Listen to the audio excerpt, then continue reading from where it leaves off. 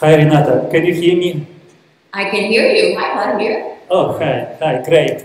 So we are more than 100 people are here, and it's a great privilege for us to meet you through Skype. And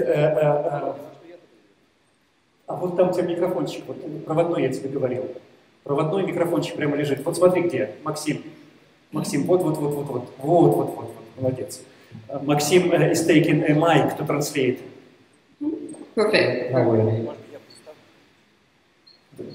Сейчас, одну минуточку, Олег представит своего друга и наставницу Ренату Мюрез. Олег will introduce you, Рената. Алло, здравствуйте. Меня зовут Олег Шурин. Я хочу представить Ренату Мюрез. Она ученица Карлоса Кастанеды, фамилии Дона Хуана, взглядов и первых текстов. Свое обучение она начала в 1998 году, то есть оно продолжалось более 10 лет. И началось оно в магазине «Феникс» в Санта-Монике, штат Аризона, Калифорния. И сейчас продолжает обучение у первых текстов. У Ренаты Мюрез два образования. Первое образование – это она магистр английского языка в Калифорнийском государственном университете, в науках она преподавала. Также она бакалавр по биохимии в университете Попла и работала с известным психиатром и психологом Лиси Джаред. Сейчас Рената Мюрез старший инструктор и ведущая консерватор, творческий директор «Клявин». «Клявин» — это организация, которая создана Карлосом Кастанедой для популяризации творения его знаний. Также Рената Мюрез известна многим по первым видео консерватив, и она состояла в команде вместе с Наи Мюрез, в команде, которая адаптировала древние магические пассы и другие упражнения для того, чтобы преподавать в современной форме консерватив. И это то, что сейчас преподается на семинарах. Спасибо большое, Олег. Благодаря инициативе Олега у нас есть возможность сейчас послушать Ренату и задать ей вопросы. Can you translate, Maxim? I appreciate Oleg's initiative to connect with you during this event. So thank you so much. I see it's morning in California. It is morning in California. Yes. Is Maxim ready? Yeah, Maxim is ready. And so we turn off light here since we are screening our Skype sessions on big screen. Okay. Well, can I begin by saying good evening to all of you? And I really appreciate this opportunity of speaking about the teacher. I have been able to listen to part of your conference, and I can tell that you're an audience or collection of people who really have a deep understanding of his work. And so I wanted to begin my short story about some of my personal experiences with him, which might be interesting to you, and how he taught us his apprentices. And then afterwards, we're going to open it up to questions and answers. Yes, please. So, okay. Yes, so I met Carlos Castaneda in 1988, and this was a time in my life when I was looking at a lot of spiritual schools, a lot of mystical schools, and I had, tried meditation, and I had tried South American schools and this kind of thing. And I think I'm one of the most unlikely apprentices there is of Carlos Castaneda, because one day my girlfriend, calls me up in the evening and says, hey, Carlos Castaneda is giving a lecture at the bookstore. I'm like, oh. And so I said, well, sure, let's go. Let's go, I'll be there. So she and I are sitting in the bookstore, and in walks this seemingly unassuming man. He's kind of on the short side. He's very reflective. He's kind of dark curly hair, etc. I think you've all seen the pictures of him. But yet his presence, his extreme presence, just completely filled the room. And it was a small collection of people, maybe about 30 people. And he had the effect of completely silencing everybody in the audience. It was like everybody became transfixed on what he was saying and what he was explaining. And of course he talked about his experiences with Dona Han and the Yaqui Indians, etc., etc. And then after this lecture, he asked if anyone was interested in doing movement with him in the park that Saturday. So, you know, my girlfriend and I looked at each other and we go, sure. We signed our names, we put our phone number down. And so we went to the park. And we were there with, again, maybe about 30 people. And we were doing these movements. And as I said, I had been to so many other spiritual schools, but when I did these movements, I had this incredible feeling of vitality come to me, and this incredible alertness and this incredible focus. And I was just like, wow, is this what it feels like to be alive?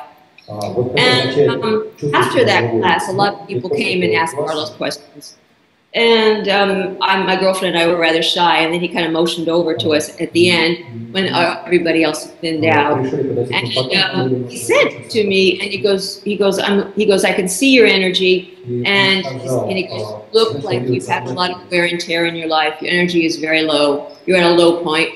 He goes, would you like to come to some of my future classes and you know, help restore your energy? So of course I said yes. My girlfriend and I were invited to, excuse me, his other classes, which of course had Carol Tiggs and Florida Donna Grau and Taisha Avalar and Scout, etc., and himself and a couple other people that I hadn't quite known yet.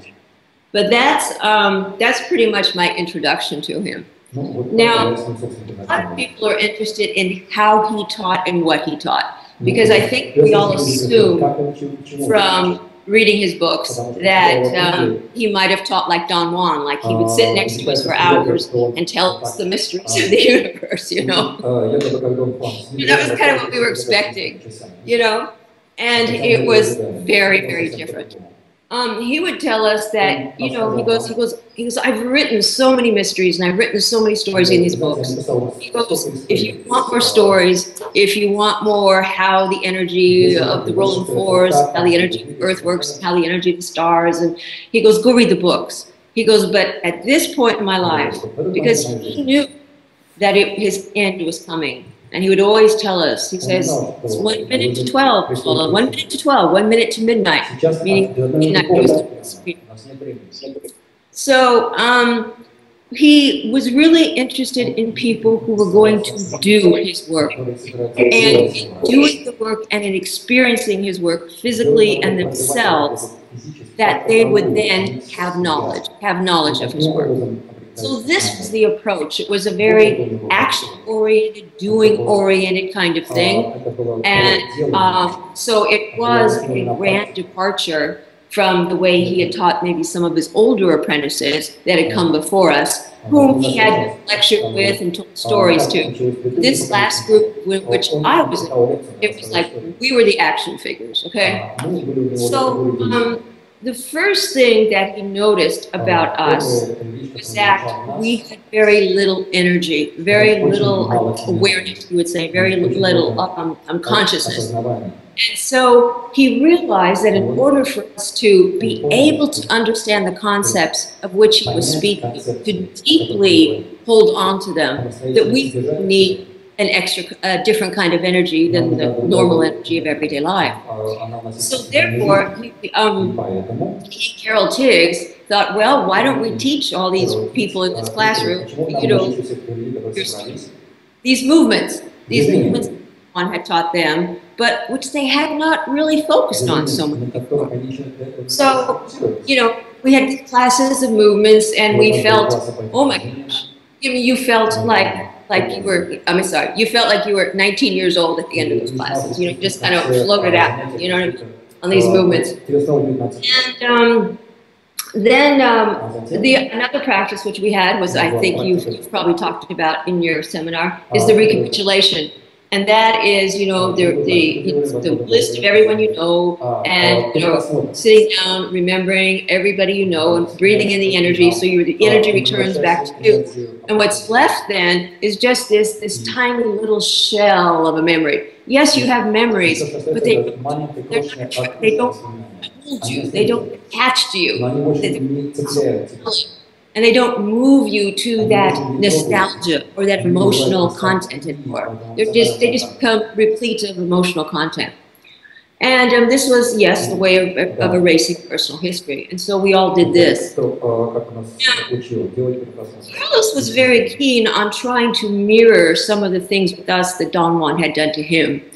And so there was this thing that Don Juan did to him, and that was, you know, Carlos would go down to Mexico and visit Don Juan for a couple of weeks, and he'd come back to Los Angeles.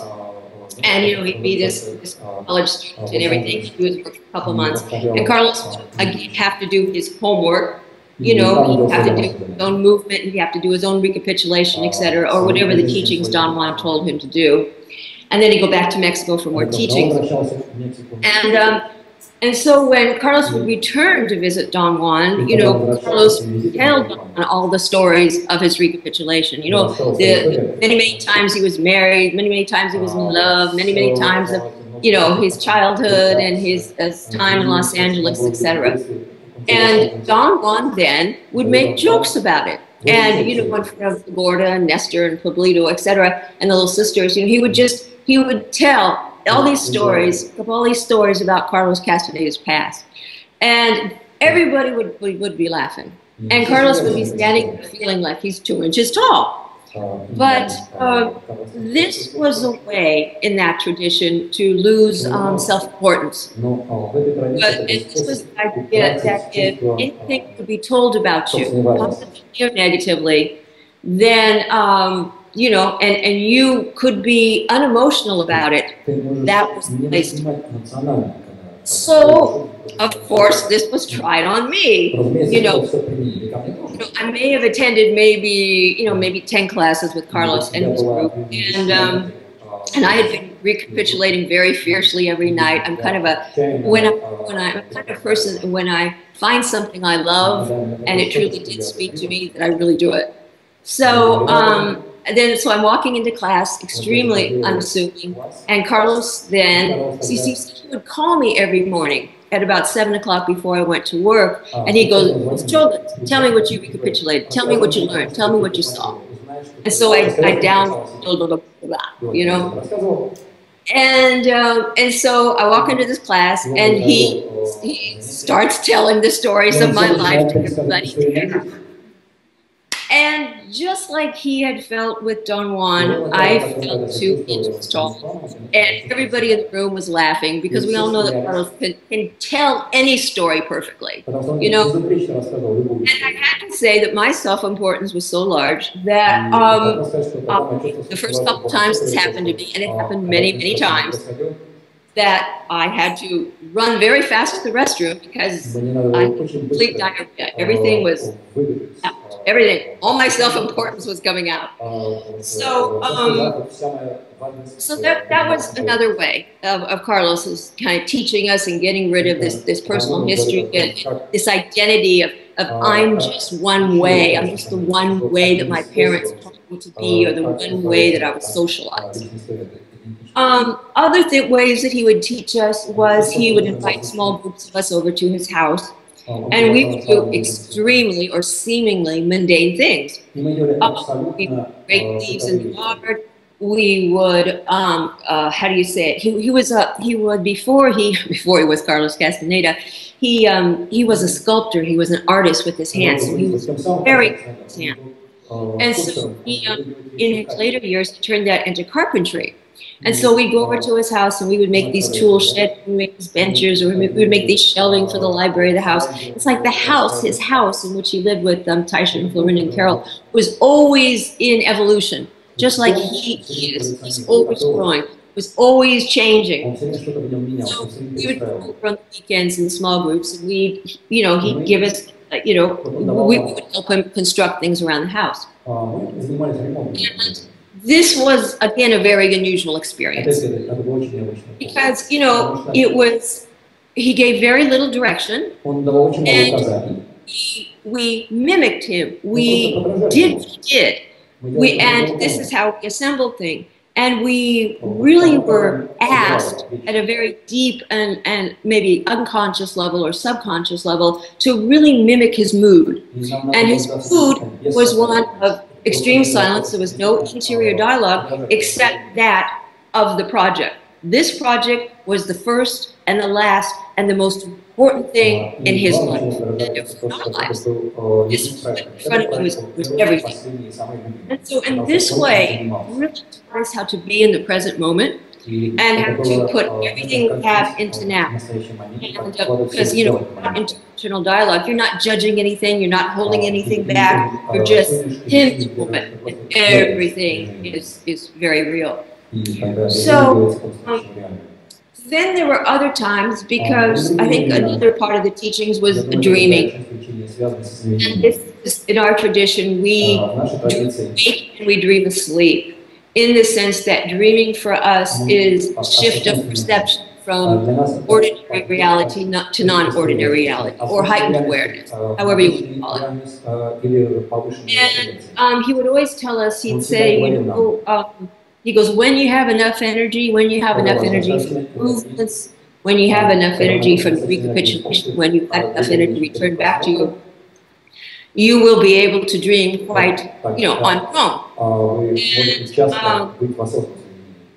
But in order for us to kind of, you know, start this ourselves, he would take us on, I think you would call trips. Kind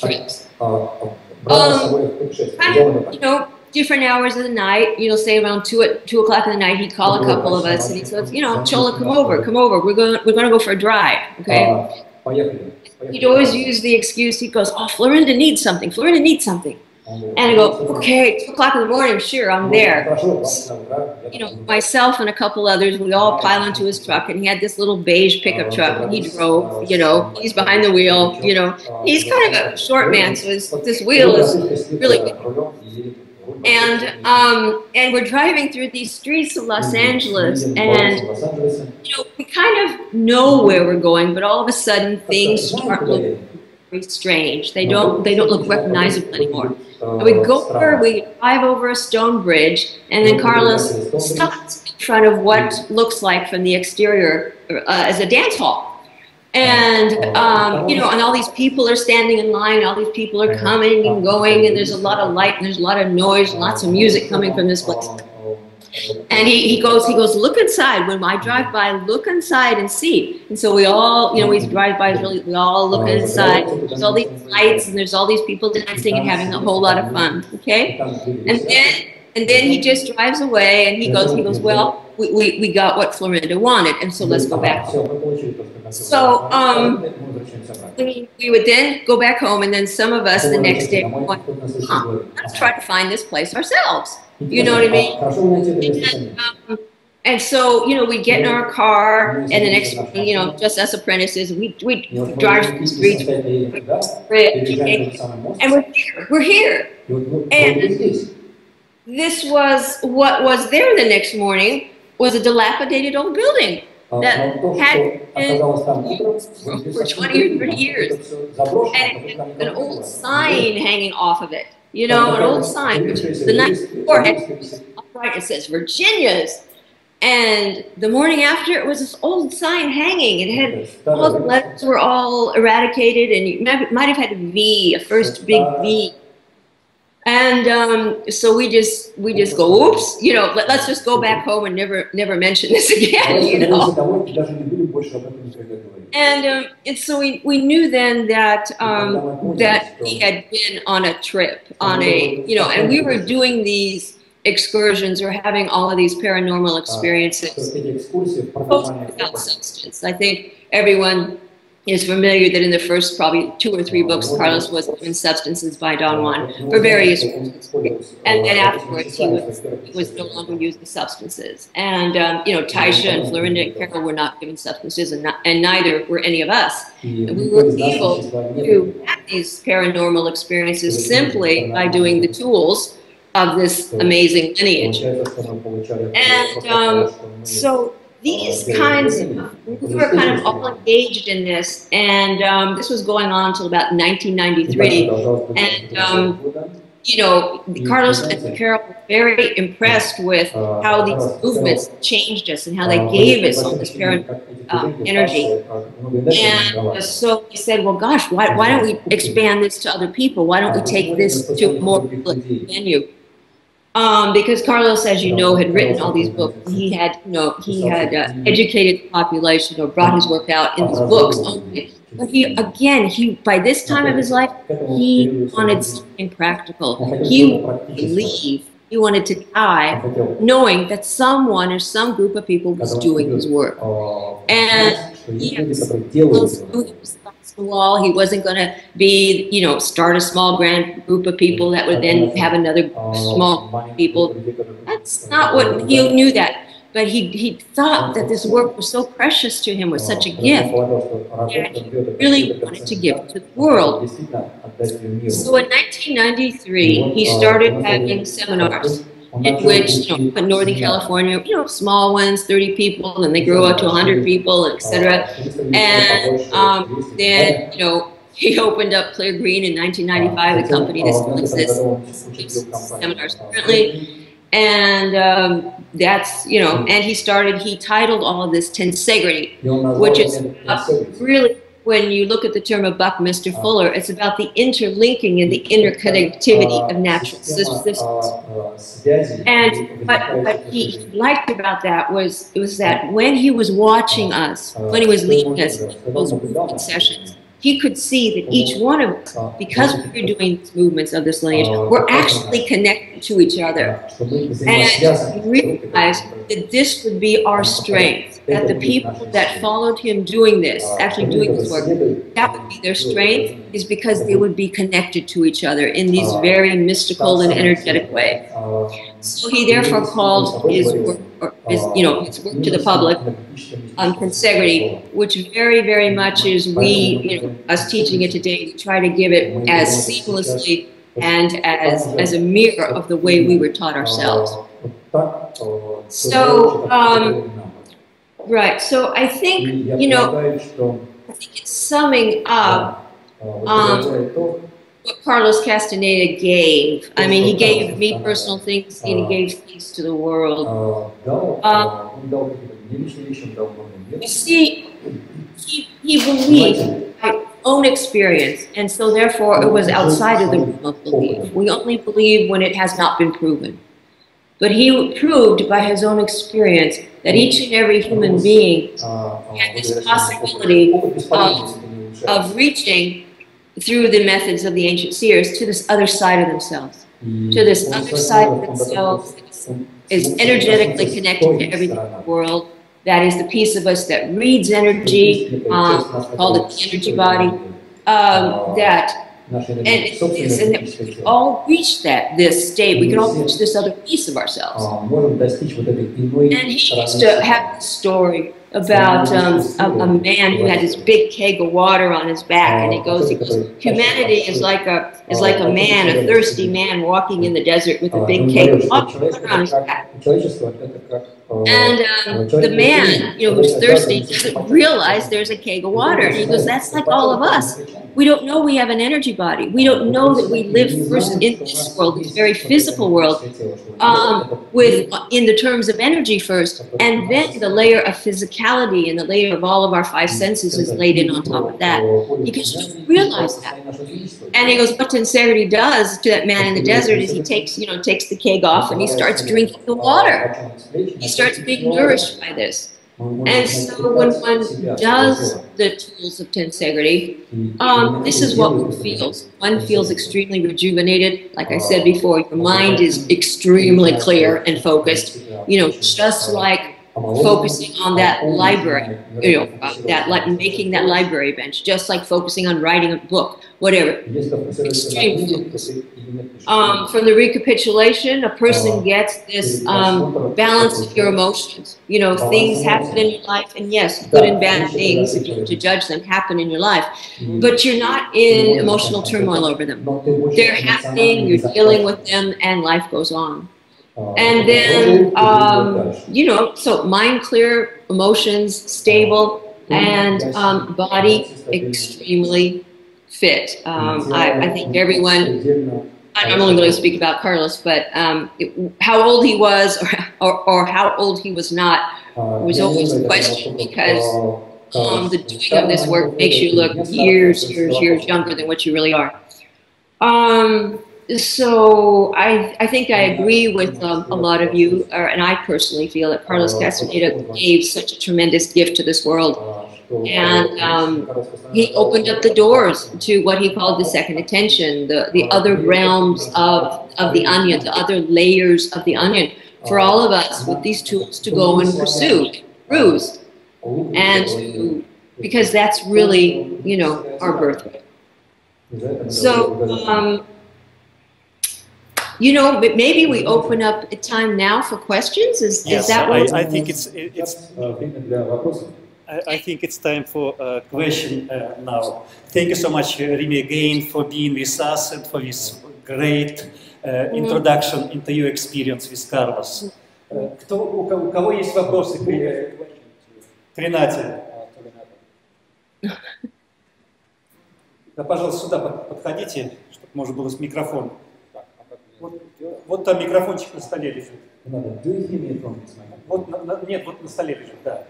Очень коротко и по сути, один вопрос задавайте. А я постараюсь ответить. Меня зовут Даня. Я хотел узнать... Тот микрофон, потому что в этом там не слышно. Я хотел узнать, что Карлос Кастанеда говорил о колесе времени и как оно вообще влияет на физиологию, на функции организма человечества. So, my name is Amir, and I would like to know what Carlos Castaneda said about the wheel of time and how the wheel of time influences the human body and the human life. Thank you. So I heard very little of that in English. The question was about the wheel of time and how it influences human body. The wheel of time and how it influenced the human body. Correct? Okay. So I think you're probably getting that concept from his book, The Wheel of Time. And the Wheel of Time is a state that one reaches when one is in dreaming.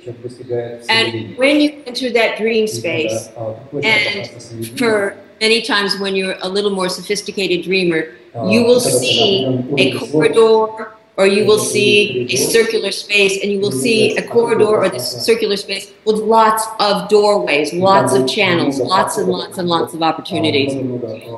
And and then you realize that, oh my gosh, you know, perception is multiple. You know what I mean? That we are, because we're how do you say it, raised very physically, and we're socialized very physically, we are just looking down one little channel, but yet there's all of these channels to actually explore with our perception, with our expanded awareness.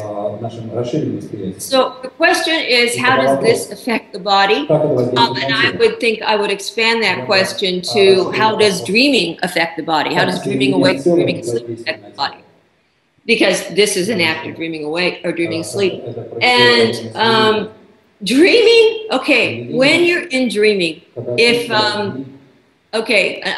so when you're in dreaming, you're with your energy body. In our tradition, we call that when we enter the dream space, whether it's waking or sleeping, our energy body is the one that is with us then. Our energy body is the one that's seeing, feeling, and sensing this new energetic environment, which in normal awareness we don't usually have. And so the body physically feels like it has all of its energy, finally. You know, you've been crawling around most of your life with just maybe half of your energy. But when you're in these spaces, you feel your energy body. You, yes, you have a physical body still, but so much of your awareness is with your energy body that you actually feel like you're starting to vibrate, like you are your energy body, that this is, you know, that you have this vibratory awareness, and this vibratory awareness will allow you to go through all these multiple doorways. If you're asking if people can be healed by this, because again, I'm trying to assume some of the questions you may ask. I mean, Carla, if a person is able to sustain by their will to reach their energy body, and after a period of time of doing this work, you will be able to do that, then you'll be able to use that energy to heal the physical form, okay? the most dramatic case in point was, we all know that Carlos had liver cancer these last years of his life. And he was an absolute master in being able to have enough energy to give to his apprentices, enough energy to write another 4 or 5 books, enough energy, and enough energy to heal himself. Because, and again, he knew he was dying. He knew his trip to infinity was come really soon, so he had to save enough energy for that. So, but every time he went to the doctors, he'd go to the doctors and they'd do all this blood work, you know, and the blood work would show, you don't have liver cancer, everything's normal, completely normal numbers. But then when they did like biopsies, they go, oh yes. You know, so he had been able, even though he was doing all these many varieties of things, energy this way, he was able to use the energy from his energy body to regulate his physical form. Now, would take some practice. Oh yeah, really. Thank you so much. Next question. Следующий вопрос, пожалуйста. Next question.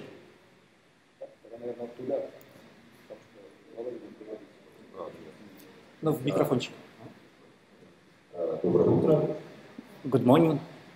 Такой вопрос. У нас существует много людей, которые считают, что практика tensegrity... We have many people who believe that tensegrity practice is not effective.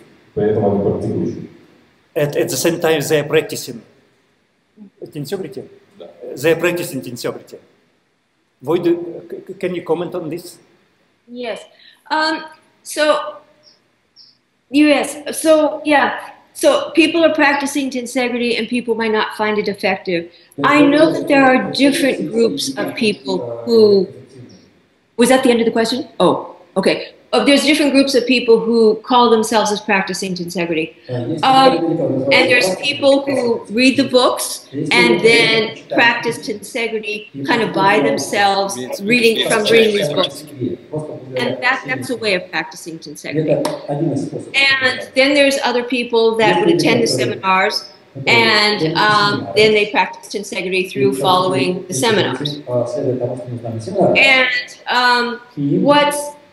what I have found from people who have practiced tensegrity from merely reading the books is that those books are really hard to interpret for a normal person. And they bring a lot of mixed or mass interpretations to them.